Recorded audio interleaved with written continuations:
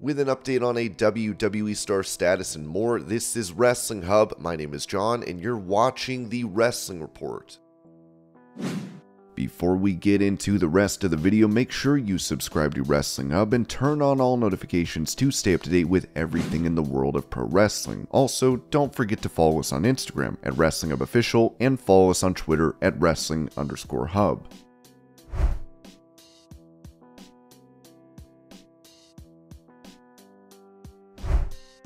Recalling the injuries she sustained during her career in WWE, Melina told Wrestling Shoot interviews about her torn ACL, saying, "It was off of something really small. It was during one of the live events for Raw, and I was doing my comeback in a tag match, and it was just one little pivot. So I hit a clothesline, and I think maybe I hit two, maybe just one. But it's that one pivot, and I think my toe stuck, and it snapped during a turn. Just a pivot. It's like you feel all of the little strings in your tendons. Just as soon as I felt that, I just knew, oh, and all of a sudden I couldn't take a step and just crumbled. My broken ankle shattered in 3 pieces, so I think that hurt more than the ACL. I think I tore my MCL when I was in the UK, and there was a flight back. Some guy was getting his luggage on the airplane, and he dropped his bag on my knee, and I was like, why would you do that?"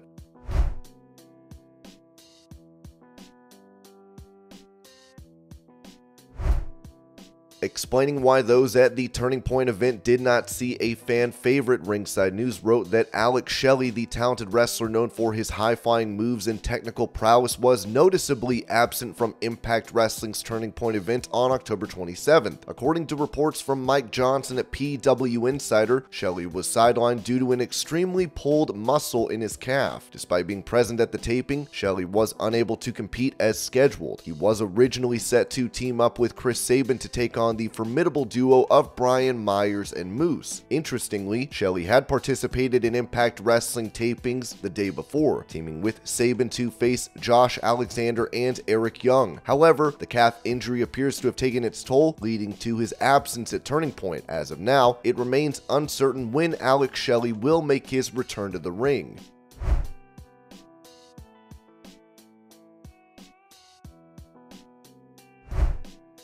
Revealing why she wanted her head to be buzzed as a part of a WWE storyline, Shotzi Blackheart told 10 Count, "I went to Triple H and I was like, hey, my sister is going through chemo and I want to support her. I want to be there for her. I want to shave my head off too. Can we please make it a part of a storyline so I don't just show up one day with no hair?" To share a meaningful moment with her was really awesome. That really resonated with my sister. She got a lot of support from my fans, which I really love and appreciate too.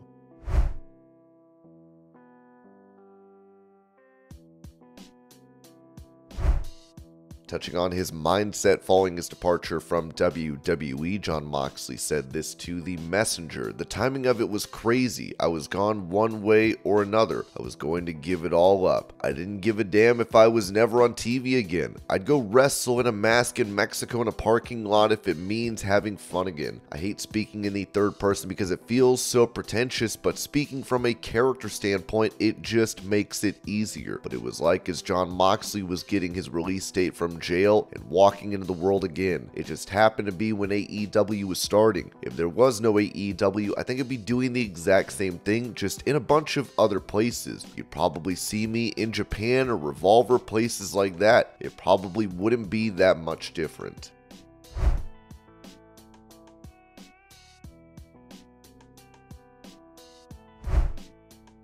Giving a WWE status update on Tamina, who has not been seen in the ring since December, Fightful Select noted that she is still under contract even though she has not been used in quite a long time. I've heard she had been backstage here and there. She was backstage when CM Punk showed up there, and that was April 24th, but she has not wrestled since. I think it was February 27th, and she was just used on a couple of episodes of Main Event. She was used in the Royal Rumble, and she hadn't been around for months before that. Tamina has not been wrestling regularly since the beginning of December of last year, so we're going on almost a full year. She's had the Rumble and 2 Main Event matches that she lost since then.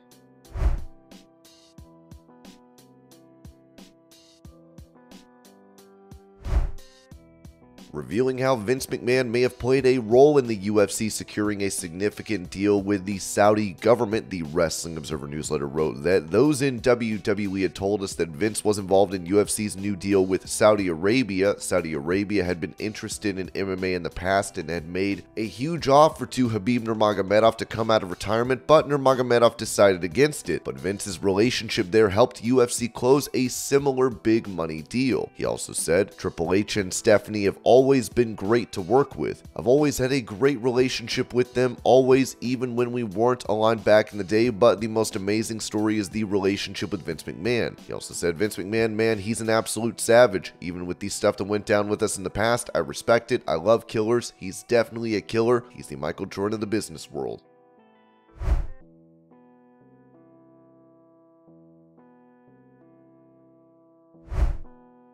Recalling the time he hit Becky Lynch with his end of days finisher, Baron Corbin told Chris Van Vliet, that was Vince's idea. I was shocked when I got to the building, and it was in Philly, which I knew they were going to go nuts for. It was just like crazy, and like the death threats after all, worth it. Totally worth it. Like my Instagram messages and Twitter and all of those things, people were like, dude, I'm gonna stab you the next time I see you for what you did to Becky. People buy into what we do. That's the art of what we do. Can suspend disbelief. Can we make people think what we're doing is 100% real? And then people bought into that moment. They're like, a grown man put his hands on a woman. I want to fight that guy. It invoked this rage in people, and it was awesome.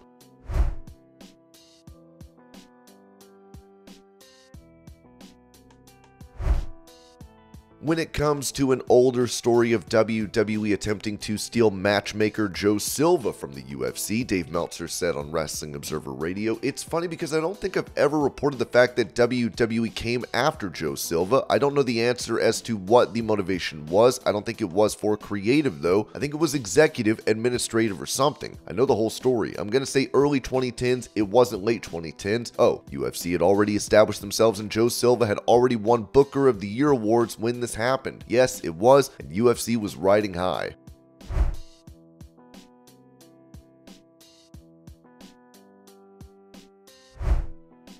It appears that WWE wanted fans to believe that Brock Lesnar could have retired from the company at SummerSlam following his loss to Cody Rhodes, as Dave Meltzer pointed out on Wrestling Observer Radio. That was always the plan. You know, when he left and there were people going, was that his retirement? I was told WWE wanted it to seem like that, but he's coming back. Ringside News added, it was also noted that Crown Jewel was never in the cards for Brock Lesnar this year. He was slated to be out of action for the rest of the year. It was then noted that Brock Lesnar will likely be back for the Royal Rumble to kickstart the road to WrestleMania 40. Lesnar will not be around for the rest of this year, but fans have certainly not forgotten about him. He is already on promotional material for WrestleMania 40.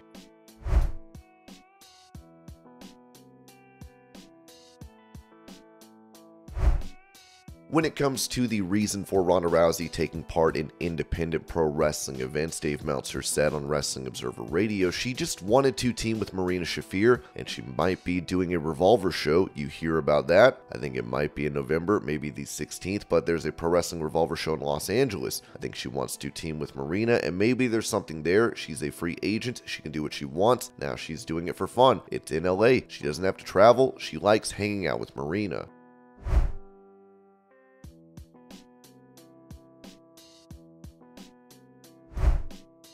Talking about the possibility of Ronda Rousey making her way to AEW, Dave Meltzer claimed on Wrestling Observer Radio. It's funny because, man, I don't know if she's cost effective for AEW because, you know, what she made with WWE, everyone's cost effective with WWE, but with AEW, it's like the bloom is off the rose. I mean, yeah, people talk about her and everything like that, but the bloom's kind of off the rose. The novelty effect of Ronda Rousey as a wrestler, it's been more and more years since she fought, and she's not the celebrity that she was when she was a fighter. I wouldn't rule it out or anything, especially with all the people AEW does bring in. I wouldn't rule it out, but it wouldn't be a move that I would make now. I suppose if you get Mercedes Moné, then that could open a door for that possibility, but she didn't knock them dead on her last WWE run. Ronda Rousey had made an appearance for a recent event for Lucha Vavoom, teaming with Marina Shafir to face Brian Kendrick and Taya Valkyrie. Now, WWE has moved her to the alumni section of their website, as it remains to be seen if she returns to the company.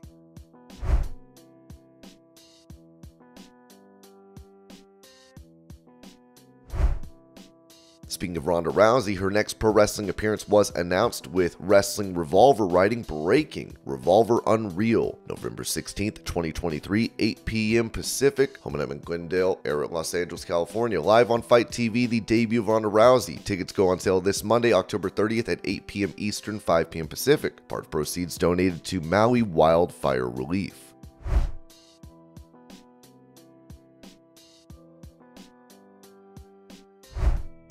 For the latest on a possible return to WWE for CM Punk, Dave Meltzer said on Wrestling Observer Radio, "I was told it's a no. That doesn't mean forever. It's wrestling, but I've heard nothing new. My gut is that if something happens, maybe they would want to keep it a secret, but I was told it's a pretty strong no, and you know that's the deal."